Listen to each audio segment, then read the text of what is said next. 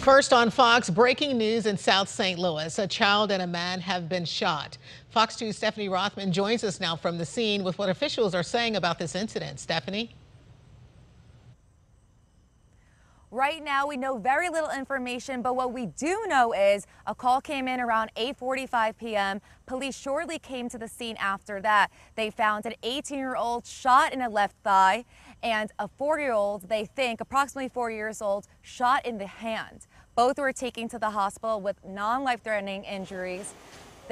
We are now showing you some video. There was a big police presence there, multiple ambulances on scene. A bullet hole can be seen on the front window, and police took pictures of all of this for evidence. They don't know what caused this yet, but they are investigating, and this is under investigation.